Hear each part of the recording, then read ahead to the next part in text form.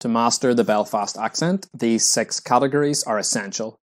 In this final video of the 3-part series, we'll look at these 2 sections: Belfast, a multicultural sound; Belfast, language over time. Thanks again to Kate for taking the shots when she visited the exhibition in Belfast City Hall. Belfast, a multicultural sound. Because of significant recent immigration from Europe, Asia and Africa, languages other than English and Irish are heard daily in the city. In the year 2000, Chinese was the most commonly spoken migrant language, and Mandarin and Cantonese are widely taught. Polish, Lithuanian and Hindi are among the numerous other languages that animate city life.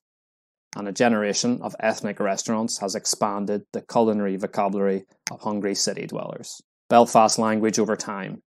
Over time, Belfast speech, like all language, has changed. Dialect words eventually fall silent. Street slang is especially short-lived. No young person says fab or groovy anymore as their parents did in the 1960s. In the 1950s, young people in Belfast described fab things as weaker or sticking out, and their opposite as wick or cat-melogen. How we speak is influenced by many things: education, social station, gender, neighbourhood, generation, social occasion. Also by the newspapers, magazines and books we read, the cinema and television we watch, and by the computers and social media we use. If Americanisms creep in, it is only fair, as the speech of North East Ireland in turn influenced early American pronunciation after the great Ulster Scots immigration to America in the 18th century. Against imported speech, there is a revival in Belfast of the Irish language and Ulster Scots. The cherishing of both is enshrined in the political Good Friday or Belfast Agreement of 1998. Comment below if you live in Northern Ireland and speak Irish or Ulster Scots. Bonus round.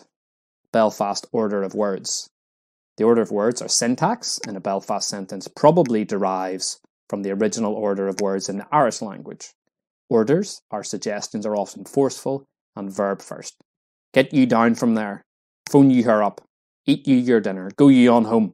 Belfast speakers are also fond of putting the verb last. It's to Belfast they're going. There is a drink taken.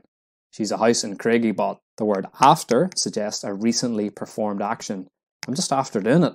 The word be is a busy one. What age of a man would he be? Or how old is the man? Now, should you be looking to master your Belfast accent with dialect coaching, contact me, a Belfast native, using the details in the description below. Given the current situation, I'm offering a 25% discount, so be sure to get in touch. Check out videos 2 and 3 in the series over here, or watch this complete playlist analysing the Northern Irish accent.